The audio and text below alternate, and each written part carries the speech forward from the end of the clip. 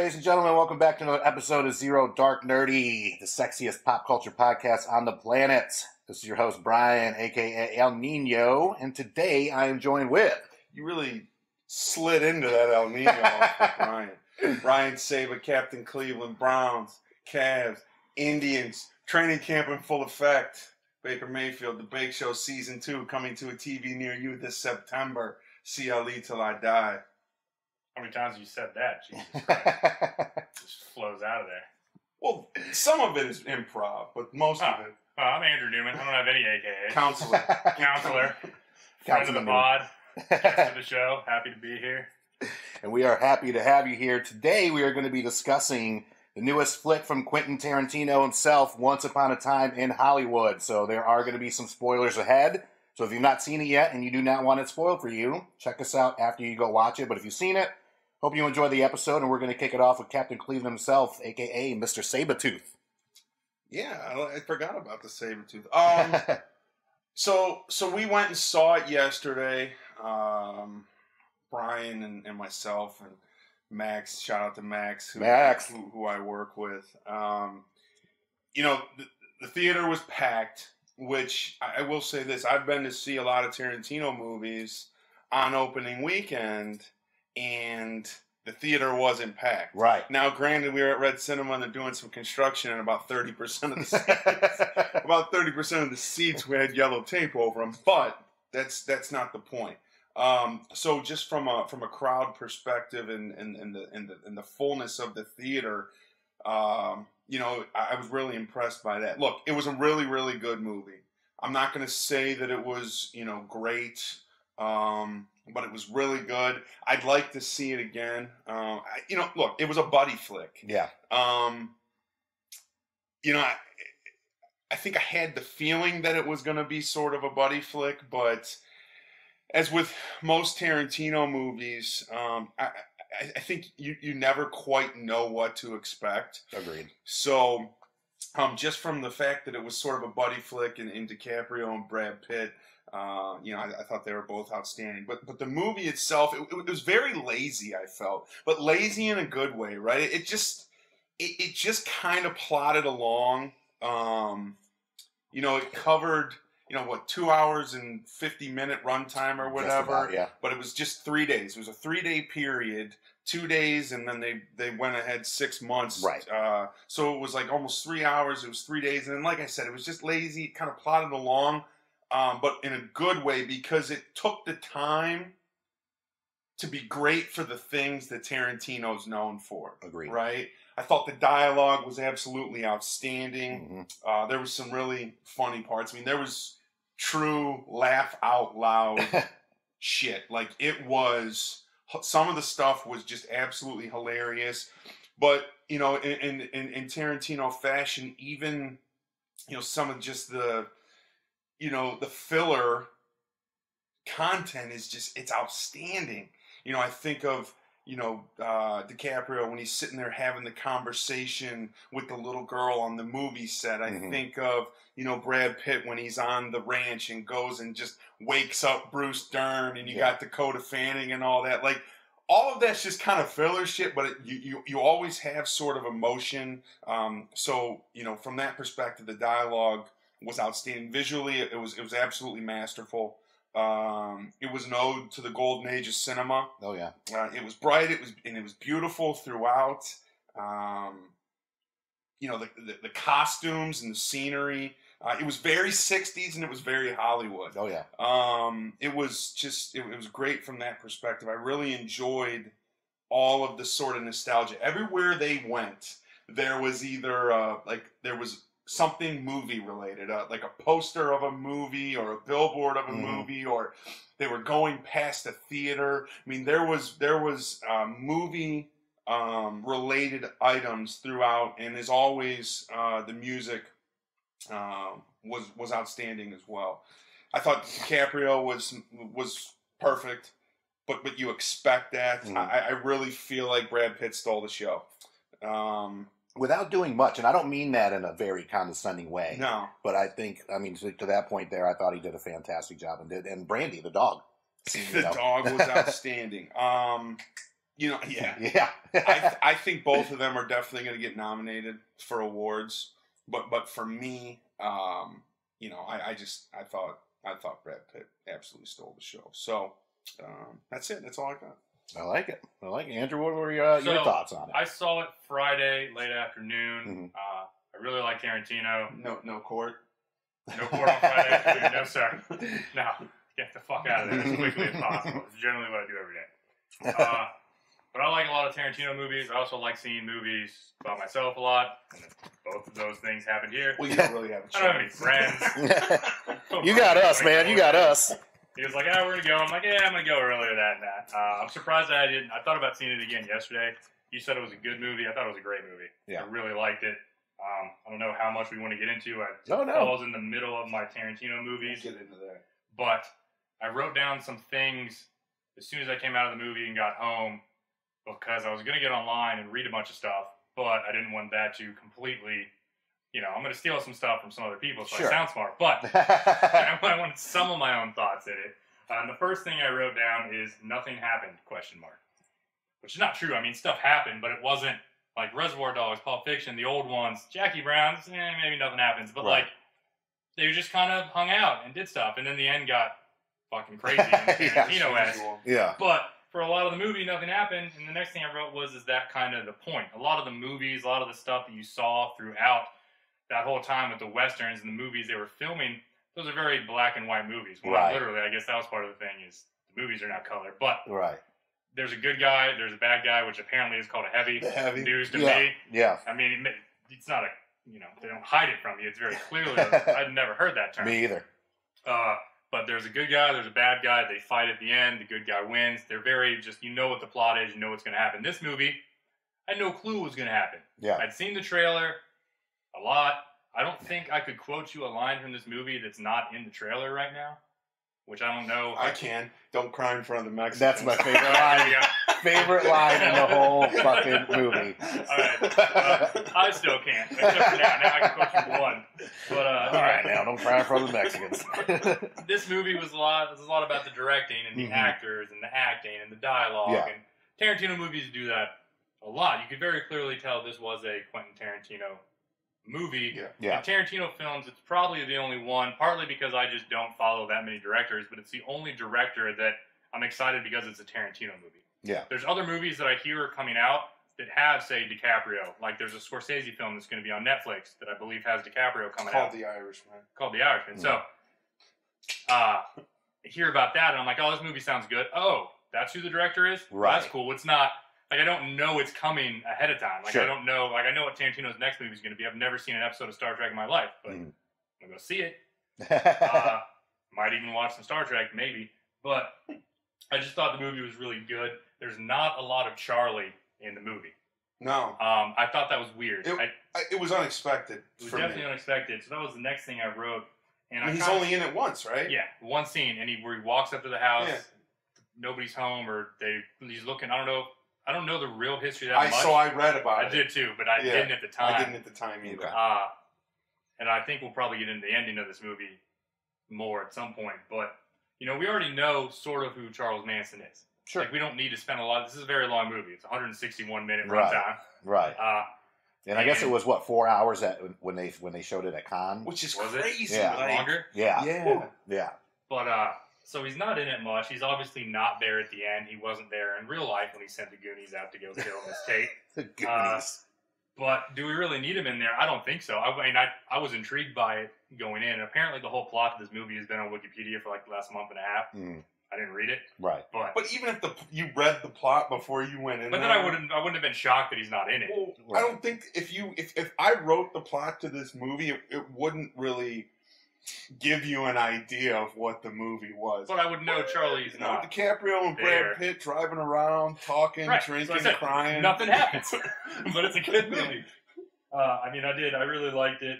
Like I said, it falls in the middle of my Tarantino's, but Charles Manson, he's a mysterious character. Mhm. People are kind of enamored by him. Obviously, he's a terrible human being, but there's some intrigue around him. And Allegedly. Like, what the hell's going on? Allegedly, counsel. No, I think they convicted him. I think he's guilty. Oh. I think you can drop the allegedly once you lose the trial. I think that's how it works. But, it would have been weird for him to do a whole movie, which is when this thing first got announced. Everyone was like, "Wait, he's doing a Charles Manson movie?" Right. What the fuck? Right. But I think he does that on purpose. He does. Yeah.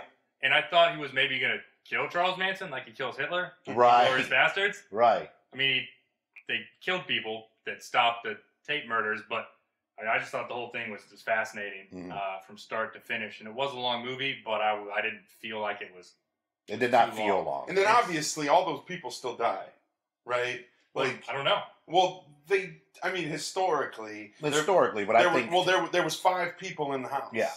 So, in theory, DiCaprio doesn't make it to see Brad Pitt in the hospital the next day because he gets murdered in the house. Or history's altered. Right, or history's altered. I think it's more history's altered, just like in Glorious Bastards. Yeah. I think this was Tarantino's way of being like, "Fuck Charles Manson. I don't want to." Yeah, I don't. Exactly. Fucking hippies. Fucking hippies. Fucking hippie bastards. Don't cry in front of the magazine. Fucking hippies. You want me to look like a fucking hippie?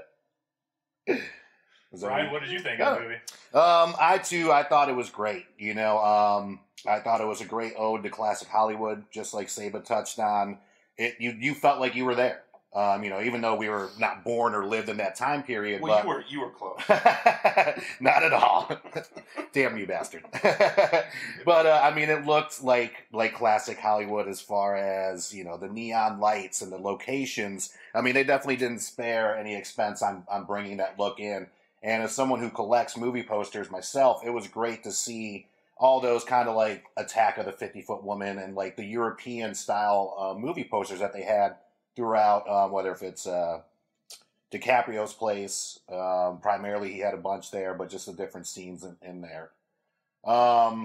In terms of like Tarantino films, to me, I thought this was very tame, and I use that word not in like condescending or trying to talk shit about it.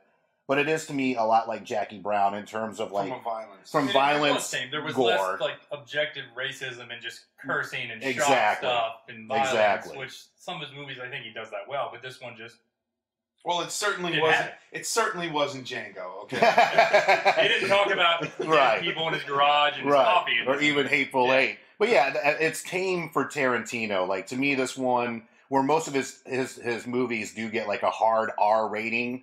This one definitely just got like an R. And it was really primarily for language and then the shit show that happens at the end of the movie. Because up until then, I was like, it was really just the swearing. Some violence. But, I thought it was great. Leo is a force per usual. His performance of Rick Dalton is just spot on. Rick Dalton, a little backstory here, is just an actor in his, late 30s, early 40s maybe. Yeah. He's trying to find himself. He's not getting the roles he used to be. He's typecast now as a heavy. But you get the sense that he was never like a huge star, right? Right. More of a B-lister that just kind of made it. That TV show, I guess he was pretty famous, and then I guess it went downhill or something, and then he tried to go into movies and it didn't work out. Exactly. He's the whole thing of the movie where he's like down on his luck and down and out, and he's still living in a nice house in Hollywood. Yeah, he's not still struggling. Working. Meanwhile, Brad Pitt's character is like living in a trailer outside of a drive-in theater, and it's like the whole time the movie goes on. It is kind of a buddy film. So it's a buddy. It's definitely a buddy. It's not like a just buddy cop film or something. Like they never get into the whole they never have a heart to heart or like sit down. They get drunk together and have a good time, but they don't there's no fallout of you have money, I don't. What the hell? They don't. There's none of that dramas in the movie, and it's not needed. Yeah, and that's the thing too with Rick Dalton with so what was this? Brad Pitt's Cliff. You can tell he's kind of at the crossroads too because he's not a well-renowned stuntman himself. He hadn't done full-time work for. So they're both, they're both kind of in limbo as far as Hollywood terms go. But that was kind of his fault, right? Oh yeah, getting to that. Well, not even that. Allegedly, that's when the allegedly comes in. The killing the wife thing, but then the hilarious scene with Bruce Lee, and one of my favorite scenes in the movie, the sound effects, the guy who plays Bruce Lee, who is Michael Moe. Thank you for that. I have that in my notes somewhere. Sounds just like him, looks just like him. I grew up a huge Bruce Lee fan thanks to my dad and still love Bruce Lee movies, so it was great to see an interpretation of him in a Tarantino flick. But yeah, I mean, like I said, I think the acting's superb with the cameos. I don't think they tried to do too much with any of the cameos. Well, I thought nobody was had just more enough. than a few lines of dialogue. Exactly. Even Margot Robbie, right? Right. She only had a few lines. Like it was literally People were giving him shit for that. 95% of the movie and the dialogue was Brad Pitt and Leonardo DiCaprio, which, to be honest with you, I actually kind of like. I'm fine with it. And I mean, I think that's the way it's set up. I mean, Margot Robbie was good in the movie, and I know that Quentin's got a lot of shit because she didn't have a predominant role, but I don't think that's the way he intended it. You know, the whole Sharon Tate thing was more, yes, this happens along the lines of the Manson murders, but it's more, just like you said, it's a buddy flick. It's more about Brad Pitt and DiCaprio. And this one, too, on the dialogue thing is, I actually think that this is the perfect amount of dialogue for a Tarantino movie. Because most of his flicks, there's always like one scene or one character that gets a little bit too much dialogue in the scene and, you know, starts to fizzle a little bit. This was one of the few the films. entire Hate Weight movie? right. Where I think Actually, everybody got like the right amount of dialogue, I think. I don't think it was too much. So, but I mean, that was my take on it. You know, as far as some highlights for me, just like you said, Pitt definitely stole the show as a BFF and stuntman. His pit bull Brandy, whose real name is actually Sayuri, Sayuri, is from Delaware, Red Pit Bulls in Wilmington, Delaware. So you know the whole story except for the dog's name. Right. Yeah. And the dog actually received the Palm Dog Award at the Cannes Film Festival for Best Canine Performance. So she was the first one to win something for the movie. But yeah, I mean, like I said, I think the cameos are fantastic. I thought Margot was great at Sharon Tate. Pacino's not even in it that much, and I thought he was just solid the way he was. Like I said, I don't think this was something. Amount for, I don't know if he's got I wouldn't say he's a cameo role necessarily. Right. Like Timothy Olyphant's a cameo role. Yeah. Some of these other people are cameo roles. Pacino's got a small role. Same with Margot Robbie, but they play characters in Exactly the movie. They advance the plot along, I guess. Yeah. Sends them to Rome for a while. Yeah. I guess advances the time enough for 6 murders months to happen. And he did what, like 4 movies in 6 months or something like that? Yeah. Which, I mean, back then they're cranking them out. I guess so. That's the thing. I don't know how any of these things work. So the spaghetti western started in Italy? Apparently. That's how I got the term spaghetti western. Ah, well, that actually makes a lot more sense now when you said it. Because it's spaghetti. Italian food. Oh, I got it. Yep. Boom. Which, you know, Tarantino loves spaghetti westerns. Seeing as how I speak the most Italian. So while we're on that, you know, I think we should go ahead and get to like the highlights. What are some of your favorite highlights, lines, moments from the movie itself? You know, for me, the Bruce Lee scene where, you know, Cliff, Brad Pitt character and him fight is, I mean, it's fucking hilarious. You know, and we touched on at the end. You know, the ending, and here's the thing I was thinking when I walked out. Like, I've seen so many Tarantino movies now, obviously. I've seen 8. The only one I haven't seen is Death Proof. But I've seen so many Tarantino movies that I am desensitized to his violence. Right. Even though when that girl's head got smashed repeatedly, even I was like, no. God damn. I was laughing hysterically. Well, yeah, I think that's what he's Tarantino's done such a great job of being so violent that scene is funny. It's just like, I don't know. Horribly gruesome, but it's funny. Because it's Tarantino. What else? You know, those are the two that really sort of stick out. I mean, I think those are probably the 2 that stick out for everybody. I don't know. What do you think? Anything beyond that one? The Bruce Lee scenes, him even, like, so when Margaret Robbie goes to watch her movie, and she's, like, learning how to play fight, apparently Bruce Lee did that. And I didn't know that. Right. I thought that was really cool, because I did not know that. Blamed Bruce Lee at one point for the Manson murders. Because they didn't know who did it, and Bruce Lee was friends with them because he'd been over their training. Yeah. And he was like, Bruce Lee is the only person that could kill 5 people by himself. So maybe it was him. Makes That was sense. like the next day. Clearly they figured it out, and wasn't like accused. It's not a big story. Right. So that Bruce Lee fight, it was just hilarious when he threw him into the car. Almost I liked better. Like, do the same kick again. Where the I don't know if she was the casting director for the movie, the wife who hated him, was her name Sharon or something? Yeah, whatever. And the husband just kept repeating the exact same thing back to Brad Pitt. I enjoyed that. Kurt Russell, good, great. I enjoyed the scenes on the farm with the blind guy. Bruce Dern. Yeah, that got more Tarantino-esque, where you didn't know. There was a little bit of suspense. You didn't quite know what the hell was going to happen. But once again, nothing happened. You just beat up that one fucking hippie. Shit out of that hippie. And good thing, Tex and then made him change his tire. What was Tex going to do if he'd shown up? Tex was going to get fucked up. Get his ass kicked too. Yeah. I mean, he tossed the man a tire iron and then beat the shit out of him. Mm-hmm. Come on. Hippie. So badass he was. He's like, here you go. It's my tire. Brad Pitt was very badass. He was more badass in this than in Inglourious Basterds, in my opinion. Yeah, I mean, I think, because he had fight scenes. In Inglourious Basterds, he was, just kind of the ringleader, right? And everybody else sort of, the bear Jew and all that, did all the dirty work for him. The bear Jew. He was just in charge of killing the Nazis. Nazis. Obviously, the end scene, you all said you had a full theater. Mine, Friday afternoon, there was like 10 people in it. Mm. But it still got audible laughs when DiCaprio pulls out that flamethrower. Oh, my God. I wanted to stand up and cheer. It was that awesome. And then them talking about it later, and he's like, the flamethrower from that movie that starts on the 14th that I don't remember the name of? Yes. And it was funny when they were showing him first learning how to use it, and he's like, can we make it less hot? It's too hot. Yeah. He's like, it's a flamethrower, man. So apparently so I'm a big Justified fan, so I like Timothy Olyphant. Show. I'm actually watching it. I've seen it like 2 or 3 times. I watched the first 4 seasons, and then I just kind of stopped. Mm-hmm. And then last weekend I started binging. I started watching episode 5. So our season 5 with Rappaport. I'm about 3 or 4. Yeah, I'm about 3 or 4 in. But that show's outstanding. I just totally unrelated. I like Timothy Olyphant. I like Walter Goggins a lot too. Oh God, yes. Kind of like Hateful Eight more than some of his other movies, but.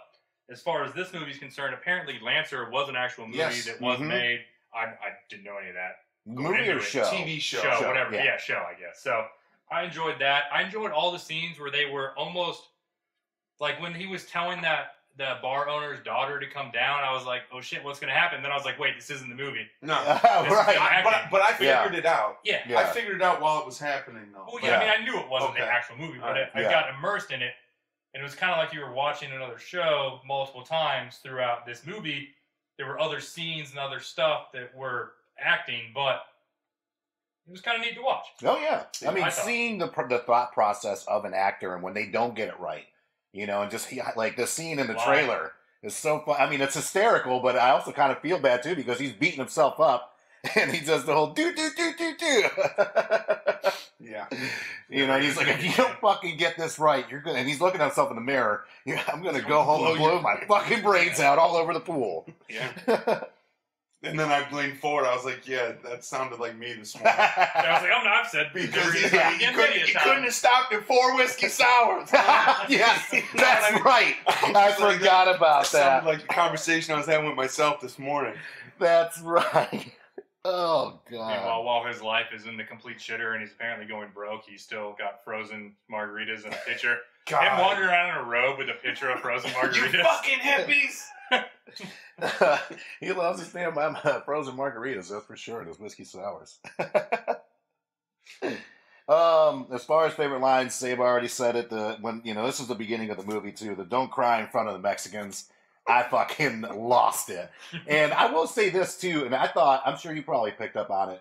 As far as the age range in the movie theater, to me that was a little interesting, especially for a Tarantino film. There was a lot of older people there. Dude, the lady next to me was probably 75 years old. Oh, yeah. It seemed like it was like they were going to start calling bingo numbers out. When we walked in, it was definitely an older crowd. One lady next to me got upset because she couldn't find a place for her purse. There was a dude. Yeah, there was a whole thing going on. And people, I will say this. If you're one of those assholes that walks into the theater like after the credits start or the trailer starts and you're trying to find a seat, that is on you. It is not everybody else's fault because you are late to the movie. You know what time the movie This is why I like to go to movies by myself in the afternoon without my friends that don't exist. Because then there's nobody there, except sometimes people still talk. And I'm like, there's no one to talk to. You're talking to yourself during the movie. But yeah, I mean, it was a packed house. Like I said, I think the age difference, and to me, I don't know if it was more Tarantino or is it because of the cameos from all the cast or because it was based on 1969. Right. So I think it might have had a lot to do, whereas I don't see the same crowd maybe going to see Django or Jackie Brown. Yeah. You know, so that I thought was a little interesting, and I mean, it ended up having a $40 million weekend, which obviously compared, his biggest opening. it's his biggest opening. So $38.5 million was Inglourious Bastards, which at the time was his biggest. So this is now his biggest, and we live in an age now to where Disney's cranking out $70 million weekends like it's their job, right? Franchise. So it's good to see. Exactly, it's good to see an original story and a rated R flick have a good, opening weekend. Shout out to all the celeb kids in the movie. So Maya Hawke from Stranger Things Season 3 plays Flower Child.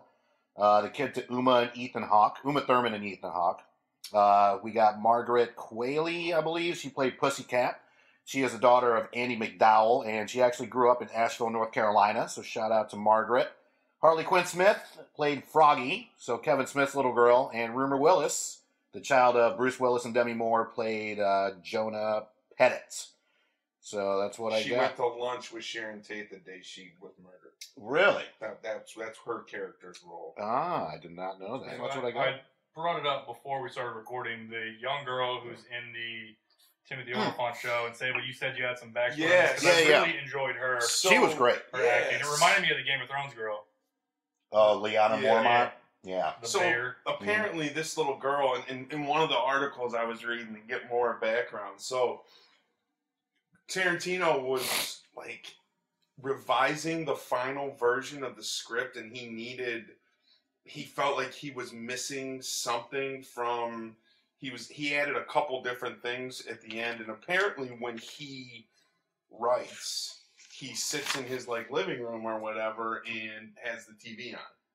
And whatever show she's on, some show. Okay. Whatever show she's on was on the TV, and he was looking up, thinking, watching her, and he's like, oh, I think I like this girl for this movie, and wrote the role for her, just off of the TV show that he was watching while he was trying to be creative. Oh wow! So he saw a girl on TV and wrote a role for her in the movie versus having a character and then finding a person to play that, which I think is probably typically how it works. Sure. So she was only in the show because of, chance. Damn, that's awesome. Yep. And to me, I think she plays a very vital part in the movie, too, because technically she kind of helps Rick Dalton, Leo's character, get his groove back, per se. Yeah, when she says to him, that's the best acting I've ever seen, he starts fucking crying, and, he cries a lot. He does cry a lot in the movie, but man, he's going through a tough time. He is. He's going through some shit. He's an emotional guy. He's an emotional actor. Yeah. Anybody who's listening to this podcast, you could splice this into the beginning. Scratch out the spoiler talk, because I don't think we've spoiled anything. Well, yeah, I mean, we really haven't. There's not much to spoil in the movie. Nothing happened. It's not fucking, Iron Man doesn't die in this movie. R.I.P. my dog. R.I.P. my dog, Charles Manson followers. You know what I mean? I think maybe the big spoiler is that it really doesn't have anything to do with the Manson murders. Right. You know what I mean? Very, very loosely based on that. I think that's probably the biggest spoiler. It is very loosely based on it, but we enjoyed it. Check it out. Like I said, it's a tame Tarantino flick. So if you're hanging out with someone who's never seen a Tarantino movie, I don't know how that's possible. But you want to start them off somewhere. To me, this is almost like where I would start someone off that's never seen a Tarantino flick and then ease them into the gore of Inglourious Bastards and Pulp Fiction and shit like that. Especially if they have a weak conscience. In the face. So, this is more. Yeah, this would be like the PG-13 Tarantino movie. If there was one that's going to be PG-13, this would be it. And that's not a slight towards Quentin at all whatsoever. It's a great flick. 10 seconds of the ending didn't exist and Tarantino didn't direct it, this is probably PG-13. Right. So, as far as grades go, like I said, I thought it was a great movie. I'm going to give it an A-. We decided to, and we're going to get to a little bit, do top Leo performances. We had a Tarantino episode before. We kind of did our top 3 movies or whatever. This definitely falls in the top 5 for me. For an almost 3-hour-long flick, I think it's very enjoyable. The rewatchability factor is very, very high on it.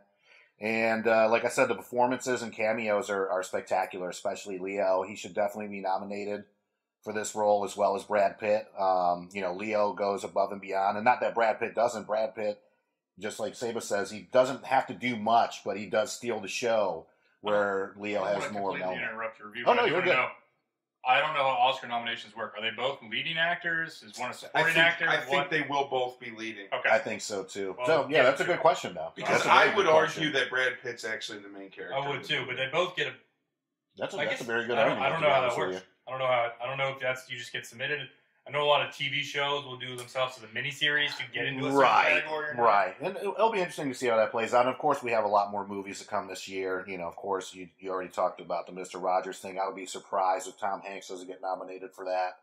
And we've had some good performances so far. But, you know, back to this film here, A-. You know, like I said, really good Tarantino flick. And if you, like I said, you're hanging out with someone that's not a Tarantino fan or just has never seen their movies, this is a great starting point. Or to maybe kind of change their opinion of Tarantino in general. You know, I would give it, you know, B+, A-. I think it falls into my second tier of Tarantino movies. You know, like Brian said, we have a Tarantino episode, so if you haven't listened to that, I urge you to go back and listen to that. When, you know, for me, the first tier is his first three movies.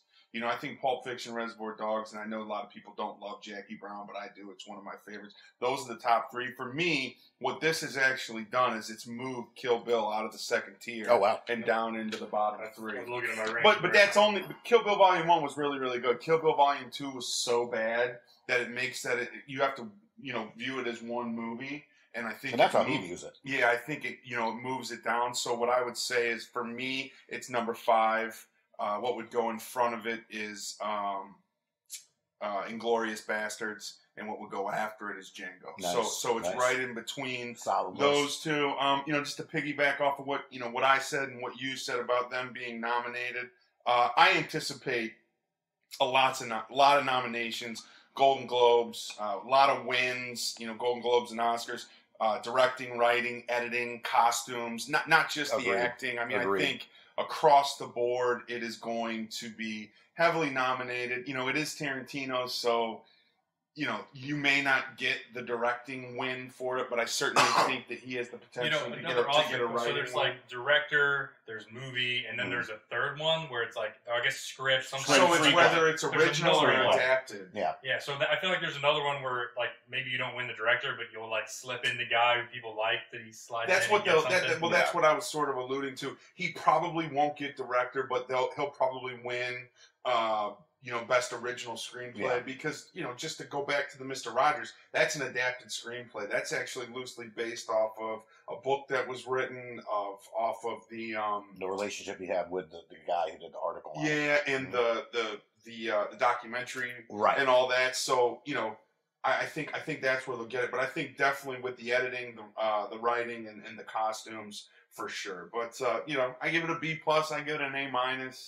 I'd probably lean more towards the B+, but yeah, it falls right in the middle of that second tier for me. So it is on my list here, and I've got the Kill Bill split for whatever reason. Most people do. It is, well, that they re-released it again, so it depends on how you want to look at what movies came out with when. If you want to count it as one movie, it came out after some stuff. Right. Anyway, semantics, but it is it's number 4 for me on the list. I really liked it. Like, it still falls as a B+. I just kind of made up all these rankings. Got Pulp Fiction and Reservoir Dogs at the top, then Django and Hollywood. I like The Hateful Eight a lot. Then it goes Kill Bill 1, Bastard, Kill Bill 2, and Death Proof down at the bottom. Where's Jackie Brown at? Oh, Jackie Brown, sorry. It's right between Hollywood and Hateful Eight. That's my bad. Good. Yeah, I like Jackie Brown. Good. He's want to see your heart rate go up. A lot of people don't, man. and it fucking 1997, what a great year, you know? Jackie Brown is outstanding. De Niro's really great in that. Dude, fucking Samuel L. Jackson. So I gave this movie that. So the runtimes, it's mentioned it a couple of times. This one is 161. I said it's a very long runtime, but it didn't feel long. Then I just started going through the rest of the movies. Pulp Fiction is 154 minutes. Doesn't feel like a long movie to me. Jackie Brown is 154 minutes. He likes 154 minutes. Jackie Brown, I do think feels like a long movie. What the significance of that is. I'm sure he did it on purpose because Jackie Brown's 153. So the first 3 movies are one. Well, no, Reservoir Dogs is 99. Okay.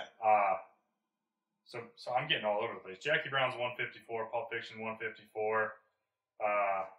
Inglourious Basterds is 153. There's My eye probably- looks like a J, and I'm like, what There's am I looking at? probably a 6-hour version of Reservoir Dogs out Probably. there somewhere. Oh, yeah. Django and Hateful Eight are a little bit longer than this movie, but Hateful Eight's broken up into the two halves. Yeah. Kill Bill, it's over 3 hours if you put them together, Yeah. or it's 111 minutes and 137 minutes, so it's a little broken up. So this is a long movie, but Tarantino makes long movies Right. outside of Reservoir Dogs, which Right. was his first movie. So And- I don't know if that had anything to do with it. So technically, his shortest one would be what? Death Proof then? Well, Death Proof, no. So Really? when I wrote these before I looked up the times, Death Proof, which I wrote as Grindhouse, which apparently is the whole movie, because the whole movie of Grindhouse is 3 hours, and I was like, that can't be right. Right. Death Proof is 127 minutes. Really? Huh. Yeah, so it's longer than Reservoir Dogs, which is 99 minutes. Wow. Wow. Yeah. Oh, not a guess. So I've Robert never Rodriguez seen gets Death like an Proof. hour and a little bit of change, Yeah. but then the whole, to me, the Death Proof is extremely forgettable. I've never seen it. The Robert Rodriguez portion I like. It's what you remember. It's got the girl with the gun Yeah. on her leg. and It's gore Bruce fest Willis USA. and zombies and Death Proof. It's like Kurt Russell in a car. And And dialogue. I don't know what happens. I think he dies. He gets I the really shit don't kicked remember. out of him by Yeah. by five I don't even know if chicks. he dies. I feel like he dies, but I don't remember. Sure he does. Yeah, we'll just say he dies.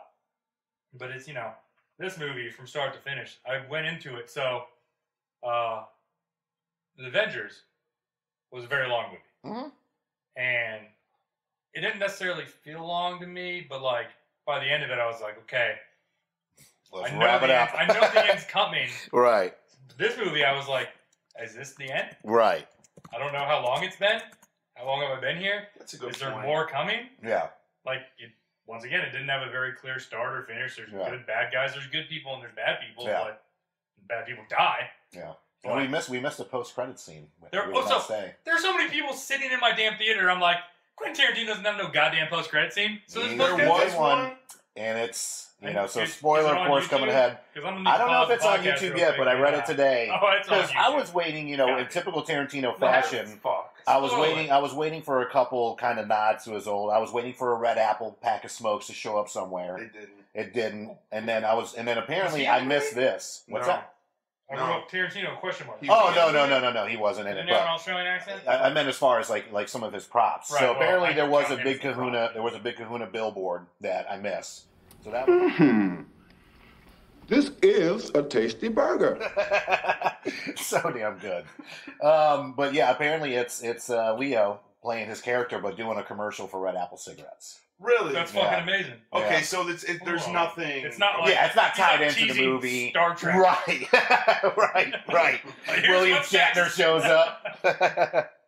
No, so that's what we missed. So it's unfortunate, but we couldn't wait to get out of that theater though, because it was full of miserable old people and broken down chairs. Yeah. And I know they're remodeling, so trust me, we still love Red Cinemas. Shout out to They're- Red Cinema. Yeah, shout out to Red Cinemas and Codis Properties. They're just Support local. remodeling, so they're Oh, putting it's in the on more YouTube. comfortable seats. Don't worry. Oh, okay. So we'll definitely check that out.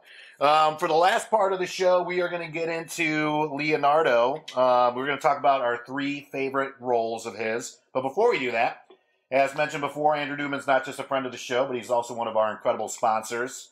He is Attorney Newman. I am an attorney. You're My an last attorney, name is Newman? Newman. So I was It's also like- the name of my website. So So we'll let you it all works. we'll let you plug yourself here. I'm a criminal defense attorney. I'm located in Greensboro. I routinely go to Guilford County and Forsyth County, but really anywhere in about an hour's reach from here.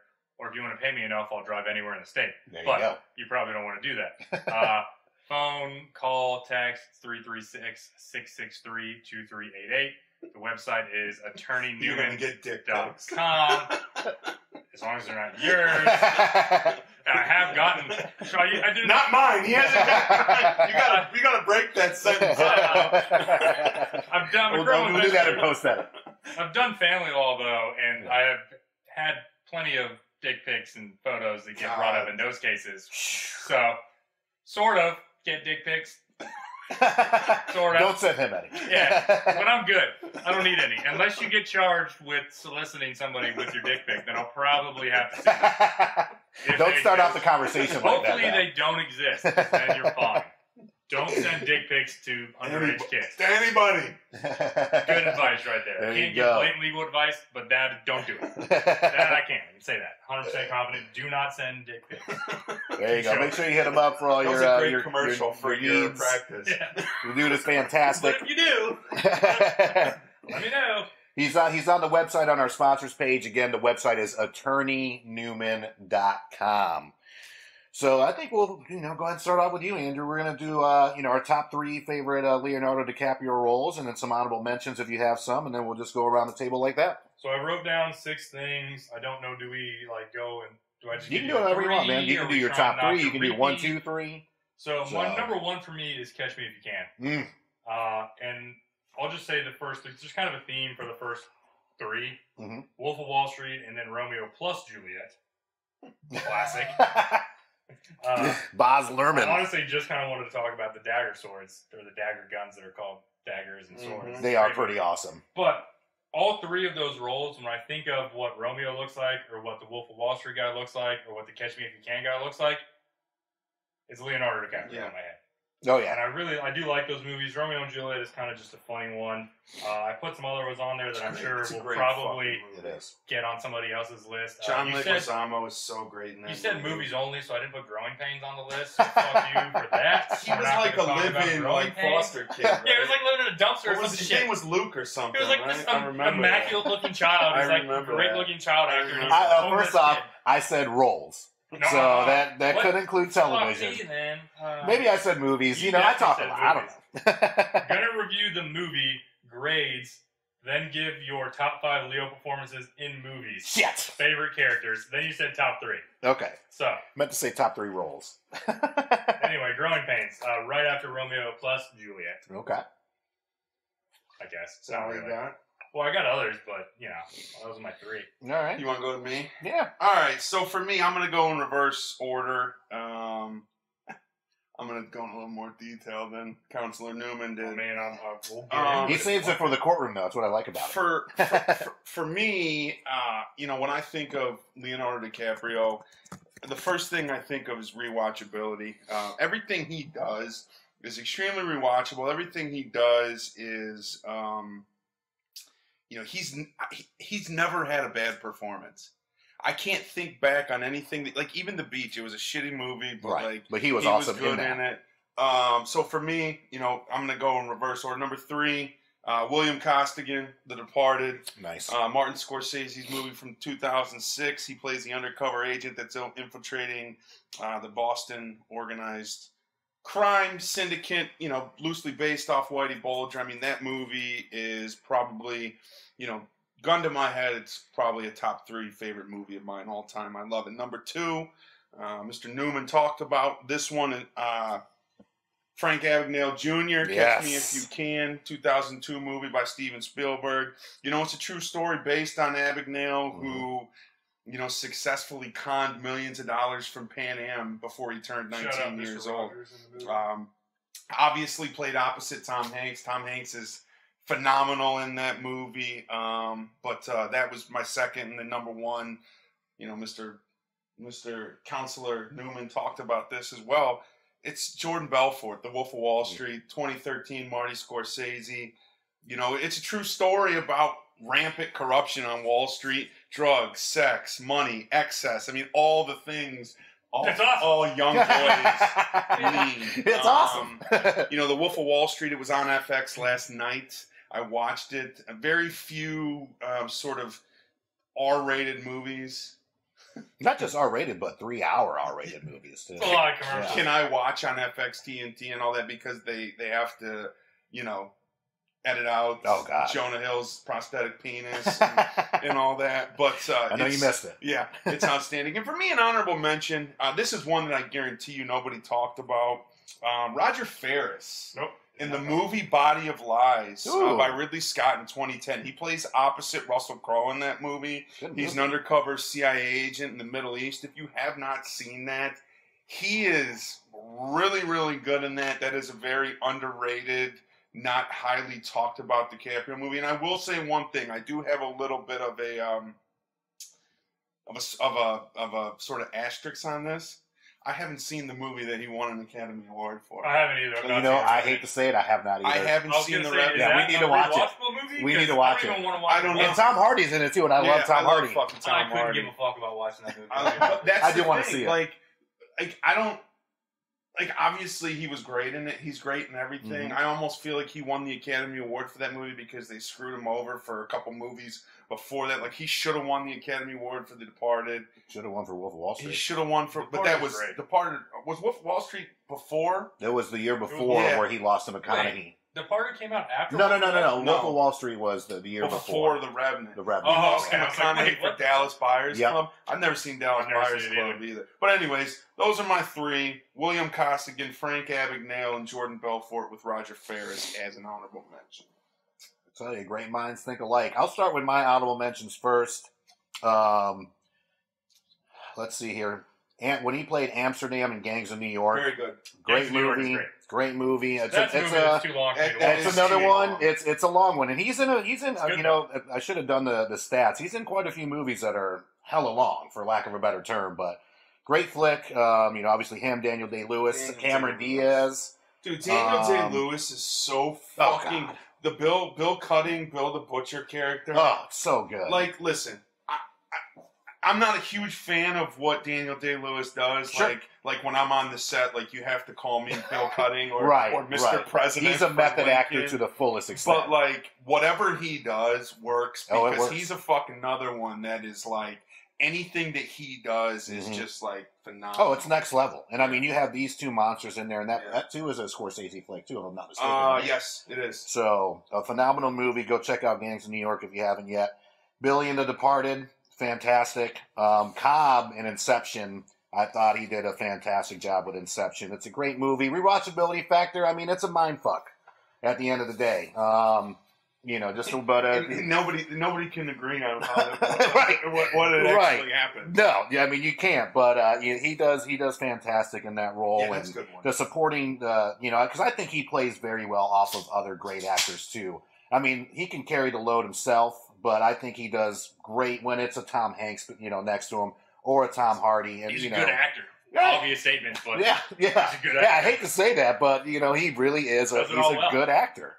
And then as far as top three, you know, right there with a bullet, Frank Abagnale Jr. He is just fantastic in Catch Me If You Can. I probably watch this movie at least 4 to 5 times a year minimum. It's outstanding. Yeah, and that's Christopher- another one that's on That's the TV. one that's on TV. Christopher I watch. Walken Is so fucking good in that and movie. Amy Adams. Amy Adams. It Yeah. is such a good flick. If you have not seen Catch Me If You Can, I mean, please go watch it. Based on a true story, it's incredible. I love him, so I guess that would be my number three. How'd you pass the bar, Frank? How'd you do it? Studied. That's actually pretty accurate. The accents are You just really fucking good too. Number two, I got to go with Calvin Candy and Django Unchanged. You know, when he was the host of Candyland and all that fun stuff. He's But great in that. he's just fantastic. His southern drawl and everything. I mean, he just made you feel like you were in wherever he was, Charleston or whatever southern state that they were in. It was Charleston. Was Yeah. it Charleston? Yeah, so I even never better. even paid that much credence to like what I just Southern. Yeah. That's all I. He was took good, out. and then He makes a monster seem almost likable. right. Well, that Right. might be. I guess you said your favorite roles of him. That's definitely up there for me. I just didn't put it because he's only in really one active And movie. that's the thing. I would But the only reason he's I was hesitant to put it in there because he's fantastic. not in there long. Well, you did say favorite roles, and that's Right. I mean, he's Right. excellent. That goes back to what you said. He's definitely. I know the answer there. He's a supporting actor in that movie. Right. But he's great in that. Yeah. He does his scene. He does what he's supposed to. He plays Exactly. well, and And he obviously improvises well because when he slams his hand on the table, he cut his hand in real did. life. And then he puts his blood on, I'm going to butcher her name, so I'm not even going to try, but Jamie Foxx's wife's face. That's his real blood. They, you know, Broomhilda. Broomhilda. I called her Pumpkin Pie. I was like, what was her name? Pumpkin Pie. So, but yeah, he's just fantastic. Wait a minute. What does he call the little girl? Puddin' Puss? Yes, No, he's like, Pumpkin Puss. Pumpkin Puss. Pumpkin Puss. She's like, please don't call me Pumpkin Puss. She's like, I don't. She's like, I know you're going through a lot right now. But I don't like to be called names like Puddin'. That was like the best way to check someone, but be so polite about it. And then number one with a bullet, Jordan Belfort. I mean, Wolf of Wall Street, again, rewatchability factor. It's one of the few 3-hour movies I probably watch that movie once a month, no bullshit. And he's just fantastic in it. He definitely, I mean, not taking anything away from Matthew McConaughey winning the Oscar that year, But me personally, I would have given it to Leo for that performance, just as far as the range from the happy to sad, the emotions. I mean, when the guy blows his top, he really does it with the best of them. But then he also can play cool, calm, and collective like nobody else as well. I mean, his range is all. You can't give Jordan the MVP every year, man. They had to give it to Karl Malone a couple times. Right. And that's just the reality. I mean, I think... Yeah, and that's almost why I think they gave it to him for The Revenant, right? Because they're like, look, we fucked this guy over in The Departed. We fucked him over in Wolf of Wall Street. Right. We fucked him over in Titanic. I hate Titanic. Right. Nobody at Titanic, not even on my paper. Nobody likes. He's still great in that movie. Yeah. That's another long fucking movie that he's in. It's Jesus too Christ. long. Yes. Yeah. It's And 3, you know what? it's That's 3 hours too long. Definitely a movie where I know when the ending's happening. It fucking sinks.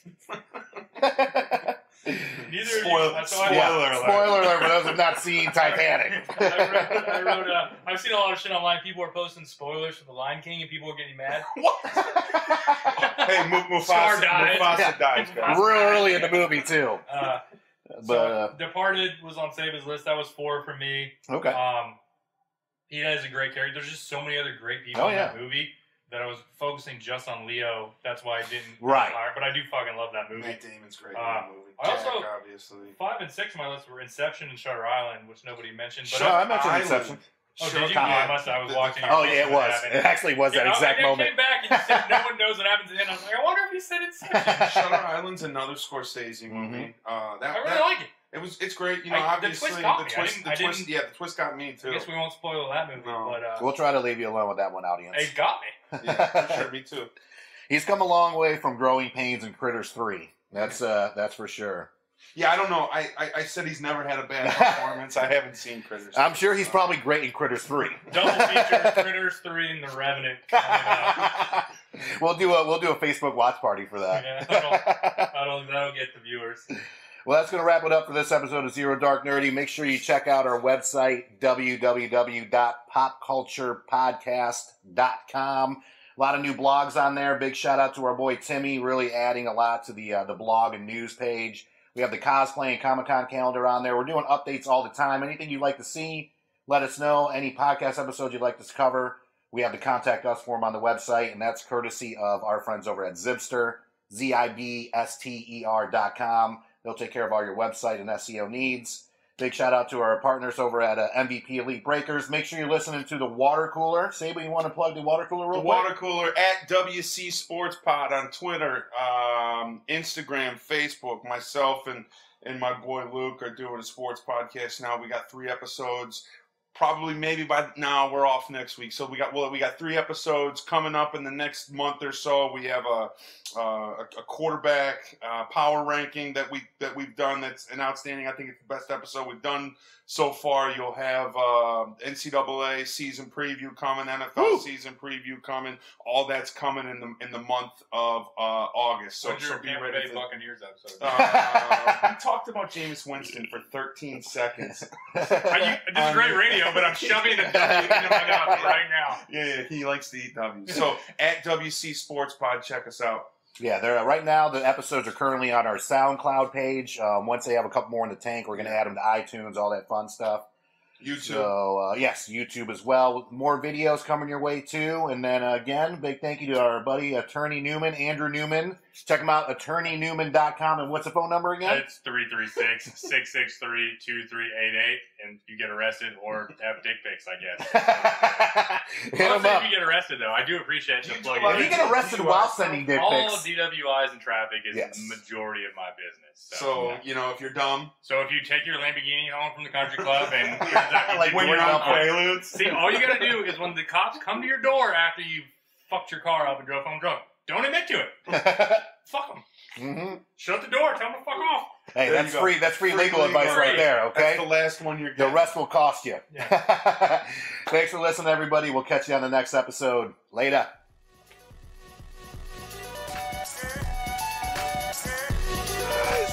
Yeah! Victory! And anger management? Fuck anger management.